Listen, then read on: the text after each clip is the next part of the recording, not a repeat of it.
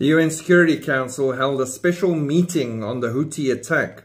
The special meeting of the United Nations Security Council discussed the Houthi UAV attack on Tel Aviv and Israel's retaliation on the military port in Yemen. The meeting was at the request of the US, France and Britain. According to a source familiar with the details, the three countries requested the meeting after Israel turned to them on the matter. So Israel probably just explained to them why they attacked the port, what the target at the port was, the fact that it was an essential target, and because they were attacked in Tel Aviv, and boom, UN Security Council meeting.